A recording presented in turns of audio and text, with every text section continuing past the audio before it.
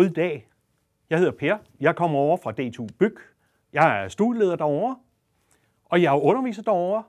Jeg har været studieleder for 500 studerende. Jeg har givet karakter til et par tusind studerende. Så jeg vil godt fortælle lidt om, hvordan man kommer igennem sit studie på D2 med gode resultater og til tiden. Det, der viser sig at være det helt tydelige, er, at dem, der dukker op til alle øvelserne, laver alle øvelserne og udnytter den hjælp, der er, når de er til stede. Der er over 90% af dem, der består ved eksamen. Dem, som jeg så ser mindre end en tredjedel af gangene, ja, der er det nok også kun cirka en tredjedel, der består. 2/3 dumper. Det, jeg min sanden også ser på 4. semester, når jeg møder dem igen, er, at dem, der dukkede op mange gange til øvelserne, de fik gode karakterer, de bestod mit fag, men de har også fået gode karakterer resten af studiet, og de er meget sjældent dumpet. Dem, der kommer sjældent hos mig, er også dumpet meget tit tidligere i studiet. Der er en klar sammenhæng mellem deltagelse i øvelser og beståelse. Og det er selvfølgelig, fordi det er der, man lærer mest. Det er der, man bruger tingene. Det er der, man kan få hjælp, når man ser, her er et problem. Så brug undervisningstilbuddet. Godt. Hvor meget skal man så arbejde? Ja, vi siger 45 timer om ugen, hvis man arbejder nogenlunde smart, og man ønsker at følge normeringen. Der er så måder, man kan arbejde smartere på. Og en af måderne er for eksempel at erkende, at ja, vi har forelæsninger, hvor det væsentlige i pensum bliver gennemgået. Så har vi øvelser, der som regel ligger lidt efter. På et eller andet tidspunkt bliver man nok nødt til at læse sin lærebog. Det er en rigtig god idé at have brugt en time på lige at læse pensummet, inden man kommer til forelæsningen. Så forstår man nemlig, hvad der sker ved forelæsningen, og man får forstået de ting, man ikke lige forstod ved første gennemlæsning. Og så er man klar til at regne opgaverne.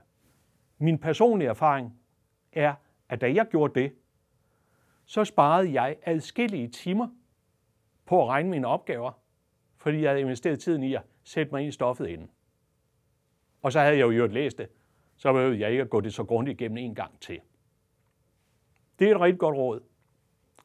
En anden ting, I skal være klar over, er, at når I er her på D2, så er I ved at tage en af verdens bedste ingeniøruddannelser. Hvordan bliver den så god? Jo, den bliver så god, fordi I er nogle af dem, der i gymnasiet eller HTX var rigtig gode til at løse problemer, var rigtig interesserede i det. Men det er resten af årgangen også, så det sætter vi niveauet efter. Og I kommer til at arbejde. Og derfor er det vigtigt, at I erkender, at studievanerne, I har brug for her, er ikke som I ville have gjort det i 4. G. I bliver sandsynligvis nødt til at gentænke dem noget. Kig på tingene, se hvad I bruger tiden på, overvej om I kan bruge tiden smartere. Fordi 45 timer, det er, hvis man er nogenlunde smart. Så er der nogen, der taler med studerende på andre universiteter. De er muligvis gode mennesker. Men der er nogen af dem, der vil sige, ja, men I kan tage det roligt de første par måneder, I kan sagtens læse op til eksamen. Nej, sådan er det andre steder, hvor der er eksamener per 2 år. Her har vi typisk 13 ugers undervisning, og så går vi direkte til eksamen. Eksamen ligger måske dagen efter sidste undervisningsdag. Hvis I kommer bagud på den første måned, så har I problemer med anden måned, og så er tredje måned stort set håbløs.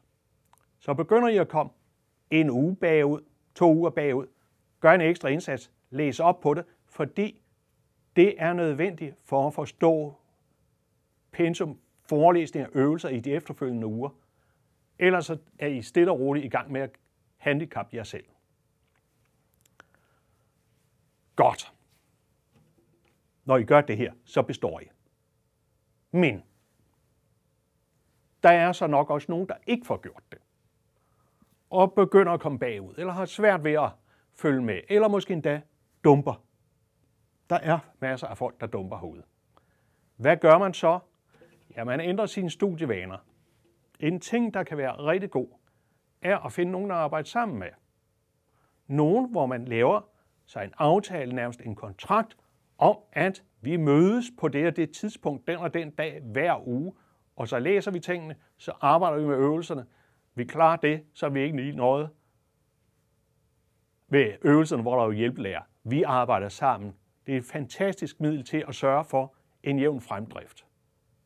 Det er meget få mennesker, meget få mennesker, der bare kan sidde derhjemme og læse bogen, og så først dukke op til eksamen og klare sig godt. Det er dem, vi normalt kalder atypiske genier. Det er 1 promille.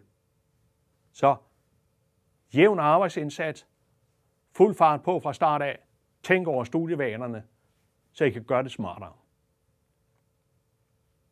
Og husk på, det vi lærer den ene uge, det bygger vi videre på næste uge. Det vi laver i et fag, bygger vi videre på i det næste fag og det næste fag igen. Så har I ikke fundamentet i orden, så har I et permanent problem, der vil handicap i resten af studiet. Så arbejd hårdt, arbejd smart og nyd uddannelsen og få nogle gode karakterer. Det var, hvad jeg havde at sige.